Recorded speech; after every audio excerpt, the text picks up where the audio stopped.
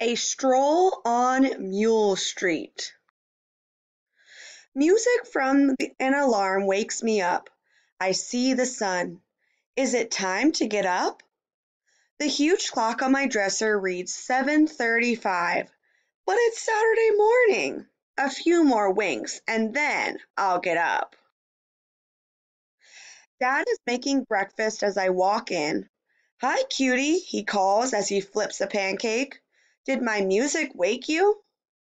I made a huge stack of pancakes. Grab some. Thanks. Where are you going? I ask. To Mule Street to get a few things, he replies. Mule Street? Can I go too? Yes, replies Dad, but first eat a few more pancakes. Mule Street is quite a walk. You'll need the fuel. I finish eating more pancakes, then I run to get dressed. What will I put on my walk what will I put on for my walk on Mule Street? My shirt with the red cubes.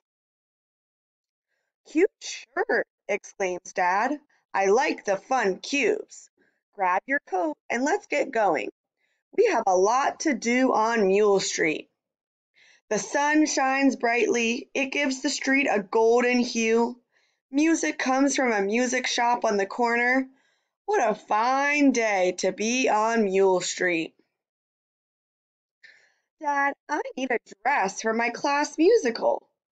Maybe we can find one on Mule Street, he suggests, but we need to make a few stops first. A few moments later, we arrive at the vet's. Dad needs to get some pills to cure Mac's allergies.